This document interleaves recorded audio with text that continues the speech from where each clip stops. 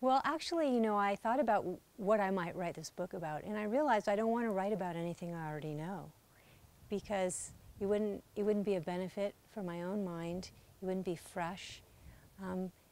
And so I thought, why don't I write about what I don't know? I had a lot of questions about many things, about my teacher, my relationship with my teacher, and very deep questions about practice and about Dharma and about faith and doubts and beliefs. And I wanted to explore those things. So I decided just to ask questions. And I thought that would be beneficial for me, and because it would be such a lively kind of beneficial experience for me, I trusted that it would be helpful for other people too. I don't think we're all that different, we have similar questions. Questioning in itself is a very powerful thing, I've found. Like, my Dharma practice has been much more about questioning than asking questions than finding answers. And I find that when I ask a question, my mind is quite engaged, and yet it hasn't shut down around ideas, so it's very open. And an open question, has to do with asking a question but not really expecting to find a static answer.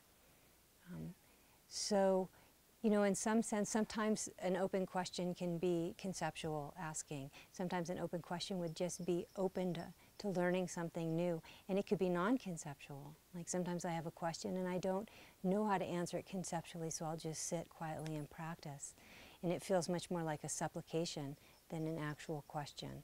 So it could just be an openness to understanding something and not even being that clear what it is that you're needing to know. I think a lot of times we enter a path wanting to find answers, wanting to find truths.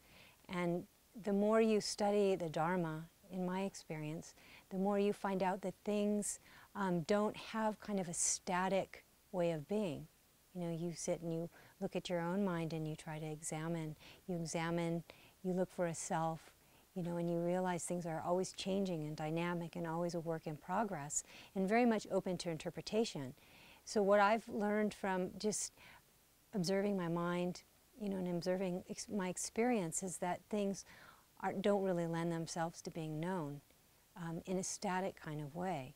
So therefore, in terms of the world of things, there are no, absolute truths, no absolute truths in this kind of relative changing world. And so I think this idea of questioning in some sense is very much in accord with the way things are. And to see that things can't be known in any kind of one-dimensional way is kind of an accurate assessment of life. And so we can respond to life or have a functional relationship with life. But the minute we close down around an idea or say, I am like this, or he is like that, or this is like this, we cut off, I think, a lot of our intelligence and our ability to act skillfully in the world.